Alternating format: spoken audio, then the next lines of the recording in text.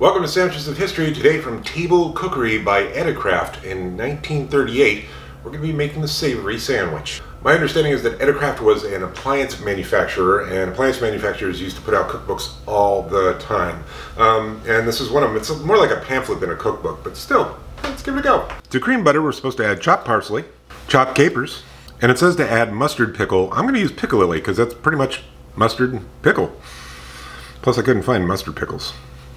But it's pretty much mustard and pickle. Then a few drops of onion juice. Yep, I'm using bottled onion juice, but you can also grate an onion and just squeeze it through a cheesecloth. And then it says to put that on rye bread. So I got some artisanal rye here. Okay, let's give this savory sandwich a go. There's mustard pickle, capers, onion juice, but it's good because the rye bread is not only dense, it's bringing a lot of flavor to the party too. This is a nice little snack. I'm going to try and plus it up just a little bit though. I'm going to add some hard-boiled egg, a little bit of salt, a little bit of pepper. Okay, let's give this plussed up savory sandwich a go.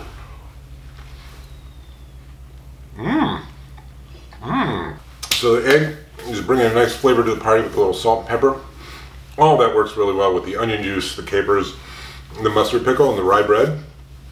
That is tasty. And you could argue I changed the nature of the sandwich by adding something like eggs, but it's called a savory sandwich. It's still savory. Okay, so the original savory sandwich, I think it's more of like a snack or a tea sandwich. It's not meant as a sandwich, but I would give it a 7 in that category. It's tasty, it's flavorful, it's interesting. With the hard-boiled eggs, the salt, and the pepper, I would probably bump that up to about 8.5.